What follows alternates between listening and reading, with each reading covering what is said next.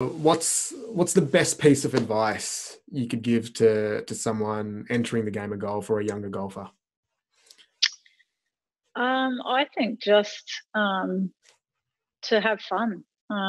You're going to be in one of the most beautiful settings, out with nature, on a manicured golf course, and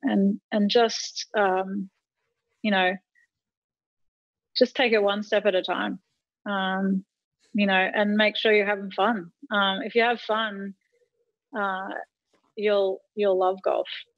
If you go in there with the wrong expectations and trepidation, I think it'll be hard to stay in the game. But you know, um, enjoy it for the healthy mental, physical activity it is, and go out and enjoy a really nice day out.